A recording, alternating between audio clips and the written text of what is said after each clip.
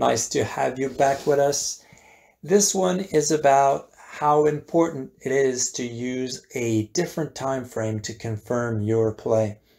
SPY was dropping and we were looking for a bottom. Where is that bottom? That's the big question. Depending on how long you want to hold the play, you need to switch to different time frames to see where that support is. It's really important that we get into the play where support is. Doesn't matter if the trade looks oversold. If there's no support, it will continue to drop. So see all this long set of red candles at about 10:15. It hit the 200 EMA, which is the green, dark green line, and then it started dropping. We look back on the same time frame. This is a 5-minute. See this bottom? I'll show you on this line. This is pre-market. I tend to use pre-market because it's a gather of a lot of different tickers, and although there's not much volume on that, it shows you that a lot of people were interested in that play, SPY for that instance, at that level. So basically I was looking at that line, and if I look back, I'm like, okay, this was the low of Wednesday morning, and people started to get interested into the play at that level. I was expecting the whole thing to bounce there, but before I get in on something that was pre-market volume, which is super low, I switched to the 1 hour chart. 1 hour chart gives us more time, and we could look back. So I looked back, see, and oh, there it is. There's a top. It was a previous top on Wednesday the 27th and the 25th of August. We got to a top, and I was like, okay, this was the previous all-time high. See, previous all-time high before it started ramping up to where it is now. So I was looking at it. We had the drop that occurred pre-market on the 5-minute. So I was like, okay, this is support.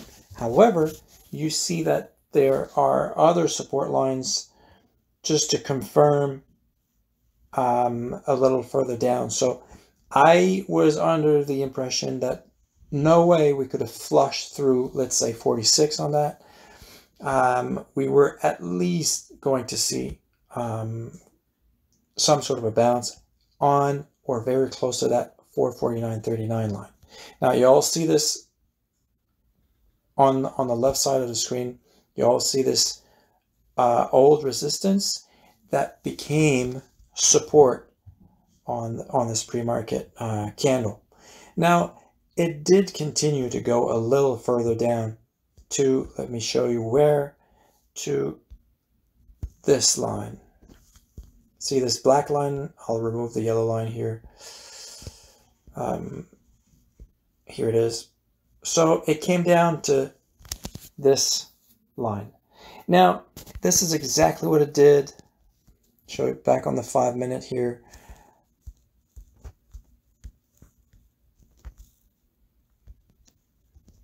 It came down precisely to that. So you see that using different time frames, you could use that 1 hour in this particular case, that showed you that there was, a while back, there was an area where it created resistance. So resistance is an area where people start selling at that point. Anything higher, they're happy to go to hold, but anything lower, they're not super happy, they're going to sell. So that creates an area of support for in case of a drop, right? And this is what happened today. It dropped precisely to that line, and then it started ramping up. We went to the 450 calls, thinking we would at least rise to 450 and then some. My final price target was 451, which we got. It was a little erratic, but we managed to get, I believe it was 79% on the play. Yes, I entered a little early. I entered here on the yellow line where the bounce was.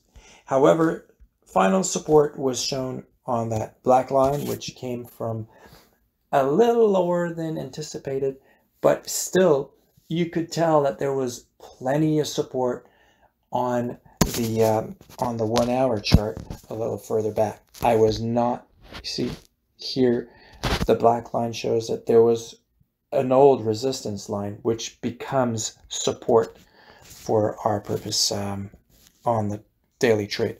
Now, this was same day expiration because we were expecting a bounce that was short. We weren't looking for much, but when you play same day expiration, rewards can be pretty good. Obviously, risk is higher. However, if you anticipate the move, knowing where support is and when you are okay to sell, in this particular case, first target was this one here. See this resistance? I'll get rid of that black line for you here to make it easier for you to see. So see, this yellow line was a bounce right at the gate, and it used the same line for resistance. However, I was under the impression that we could get all the way to that 450.82, and see, this is pre-market support, and it acted as support again where we exited. However, I was under the impression, like I said, my final target was 451. I believe we got just a little higher than that. If you see, 451.13 was the high of that rise, and then it started slowly turning down. However, what you need to remember is this: when you go to find a bottom, please confirm with a different time frame. Looking back, it could be further back, but you know, if you look at a weekly, it's not going to tell you much if you're playing spot. However, if you look at something that is a little closer to what you're playing, in this particular case was the 1 hour chart, it can tell you a lot about where support and good resistance can be for your play. Hope you learned something out of this. Keep practicing. Look at charts, draw lines, and please don't forget to subscribe and hit the like button if this was enough for you. Thank you for watching, folks, and we'll see you in chat.